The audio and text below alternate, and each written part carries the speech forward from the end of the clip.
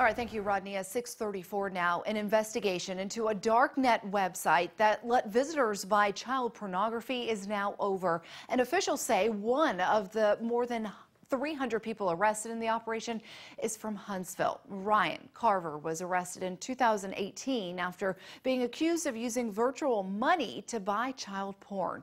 WAAY 31's Casey Albritton joins us live with what we know about the investigation so far. Casey. Carver was originally arrested a year ago here at the Madison County Sheriff's Office, and court documents show he had at least 15,000 child pornography images. Officials say Carver is only one of 337 site users who have been arrested all over the world. The Department of Justice says on the website these people were using virtual money to buy the pornography. Investigators started investigating in 2017 and followed the chain of transactions to find a website called Welcome to Video. In March of 2018, police shut down the website and arrested its operator.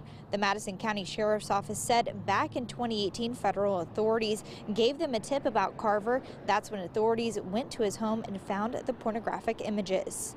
The Department of Justice says Carver has reached a plea agreement, but he has not been sentenced yet. Reporting live in Madison County, Casey Albritton, WAAY 31 News.